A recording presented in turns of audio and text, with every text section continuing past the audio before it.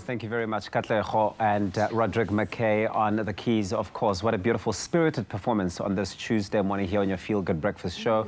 And there's certainly a dedication, I believe, for Babu Kaunda Ntunja, who passed away, one of the most iconic commentators of our time. Over to you, Graham and Katlego. First of all, that was beautiful, man. Thank you so much. It really was lovely. I've been just poring over the amounts of comments and dedications coming through for Kaunda, and we thought we'd focus on this one in particular, which really does hit home, coming from his wife, Aviwe. And she said, "I carry your heart with me, my love. Thank you for loving us unconditionally. Many knew the man, but I was granted the privilege of knowing you as Kaunda, my soulmate, for the last 10 years. Rest, my angel.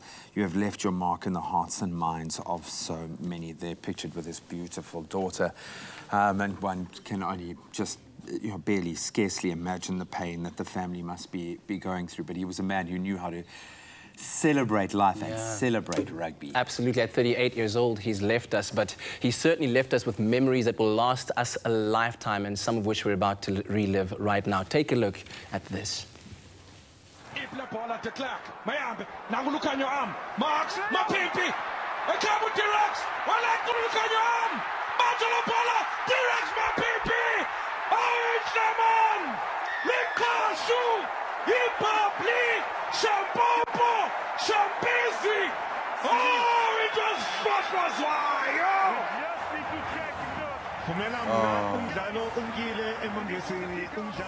Oh, come on! Absolutely beautiful. Athi Shampopo, Shambisi.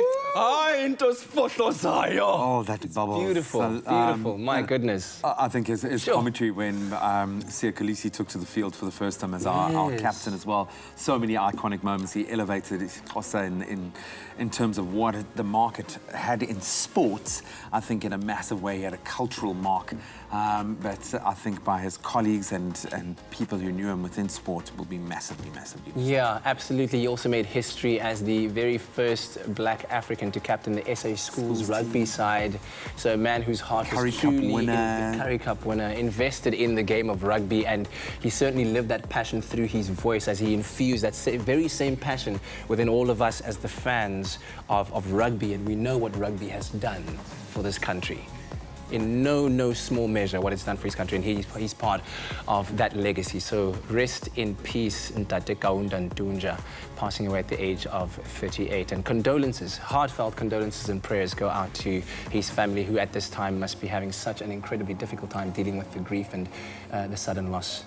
Yeah, and hopefully finding just some solace in the outpouring of love for this incredible human being. Well, from our side as well, we continue to show that love, and we thank you for joining us today. Thank you for a beautiful performance. We will see you bright and early tomorrow morning to do it all over again. Bye, everyone.